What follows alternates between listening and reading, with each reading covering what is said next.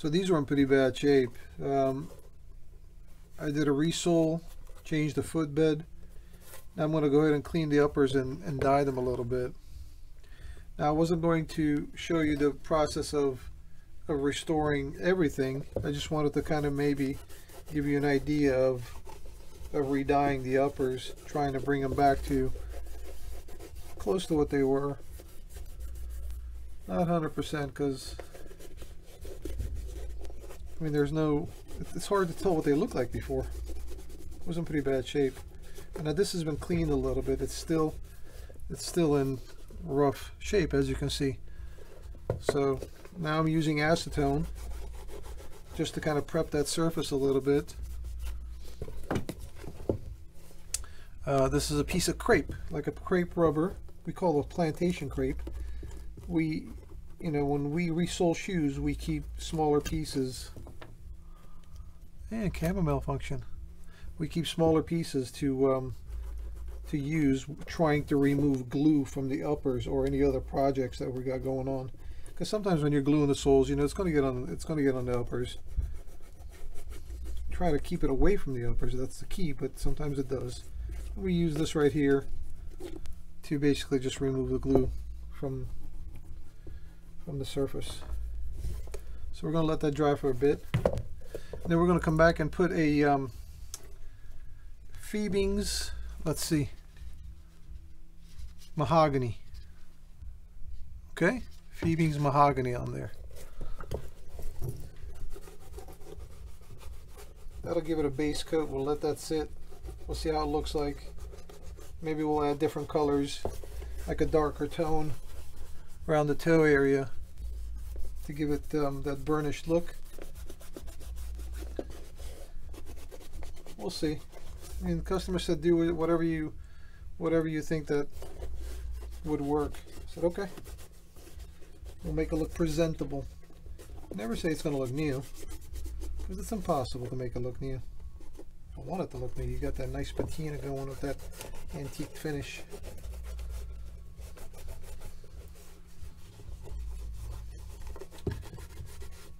And there she goes. This one doesn't have any glue on the surface. I was careful when I was gluing this one. Or does it? Nah, it doesn't. Alright, let's continue. Got the big guns out. Hey man, I'm going out tonight. I don't want to get my hands dirty. Well, I mean, they're dirty now, but I'll clean those up. I don't want to get any dye on them, because that sucker stays on there. It doesn't go away. I mean, I do have a social life, you know.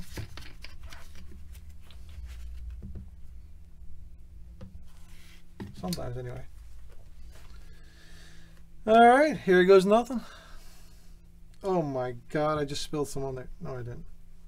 I got you, some of you. This looks pretty dark. I think it'll be alright. It gets lighter as it goes on, as it dries, so don't be, if you're doing a project, don't freak out. It's normal, because the leather is getting wet. It's going to look darker, but when it dries, it'll look it'll look different. It looks so different, and we might have to put another coat on. So we'll see what happens. Now I'm sure there's a proper way of putting dye on the shoes. Am I a patina artist? No. So I'm just kind of like, brushing it on there.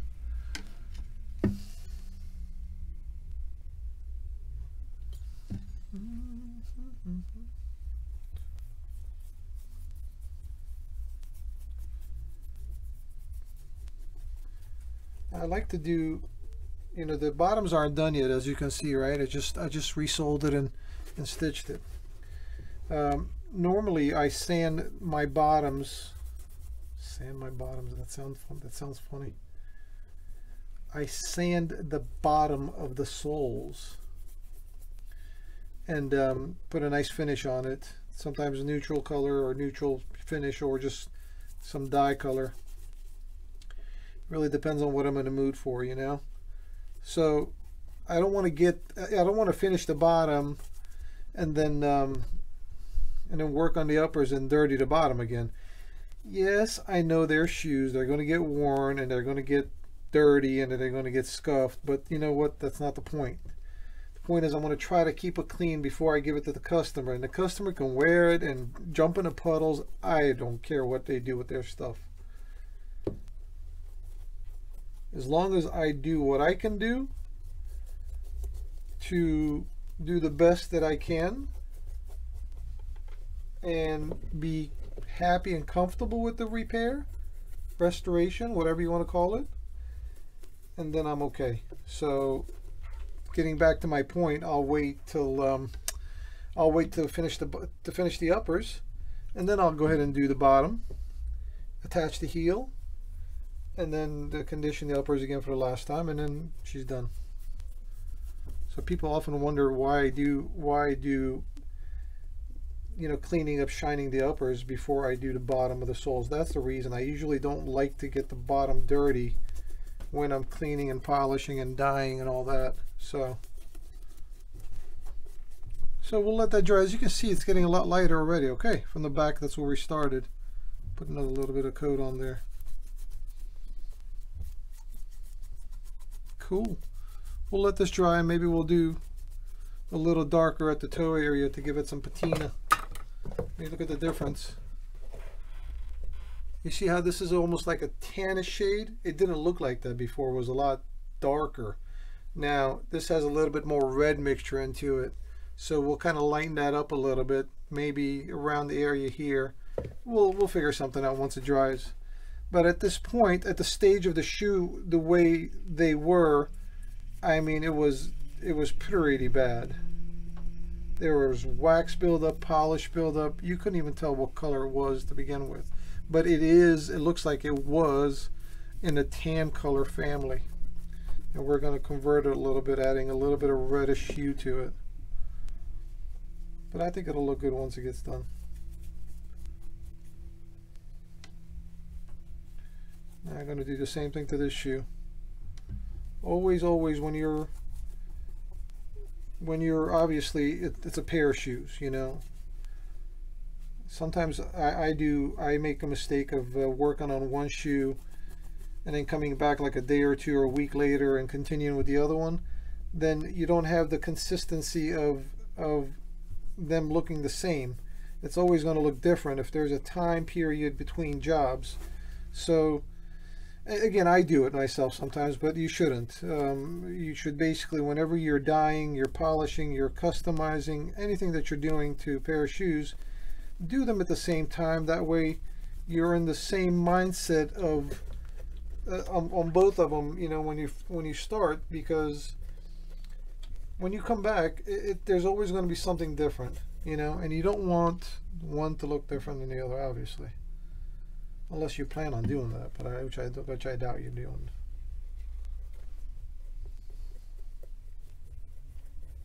Cool.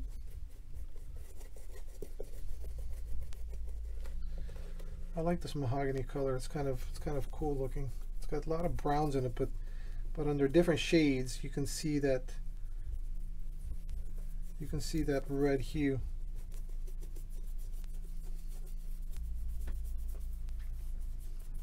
Sometimes we'll airbrush on there, but I think at this stage in this project, having a liquid base coat was kind of better than airbrushing it on. Now I can come back and do the tinting with an airbrush just to darken it up a bit, but I think my airbrush is kind of dirty and I don't feel like cleaning it up right now, so maybe we'll just skip that airbrush thing. You can if you want. I mean, you know, a lot of guys who use that. Whoop. Just dropped on the counter. Oh, sorry. There's no hammer time in this video. I should put it like a cautionary thing, you know, like in the beginning. No hammer time so people don't watch it. couple of the broguing areas, holes, is still kind of light underneath. We're gonna dab it on there just so we can get it inside. Cool. Alright, we'll let this dry. Alright, let's continue. Okay, so shoe is dry by now. I'm just gonna give it a quick buff.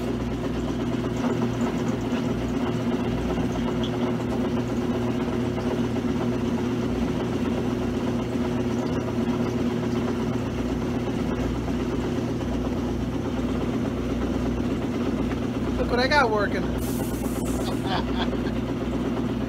Oh Lord, my airbrush.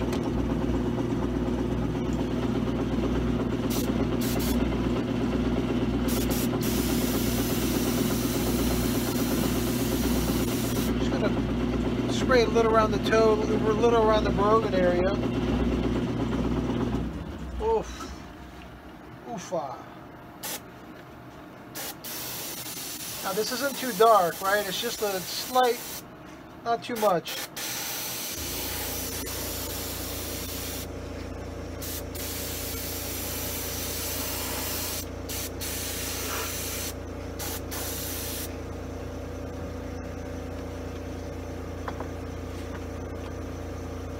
While we're there,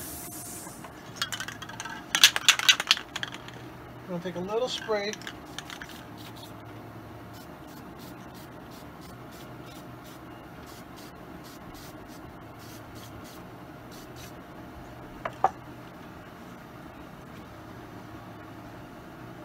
Now, it's not finished yet, okay? It's just like in the early stages of it.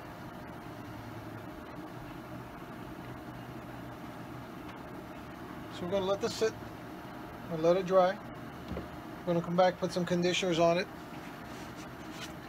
some creams, buff them, wax them, put the heels on, and we'll be done with them. Alright, let's continue. Alright, so it's not too bad. I'm going to apply a little bit of, this is a Bick 4 conditioner.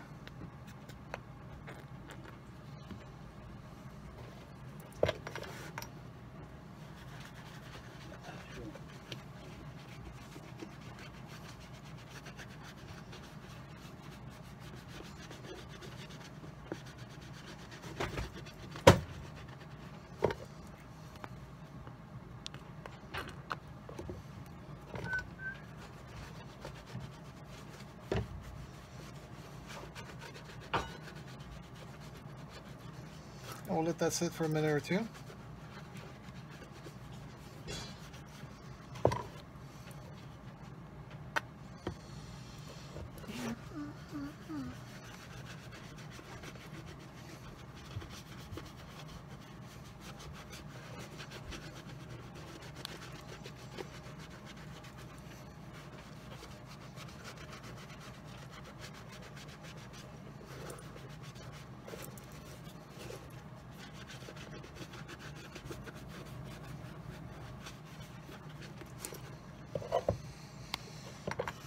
Alright, she's getting there. Let that dry. I'm going to come back, put a little cream on it. Then we're pretty much a little bit of wax. I'm pretty much done with the uppers. Alright, let's continue.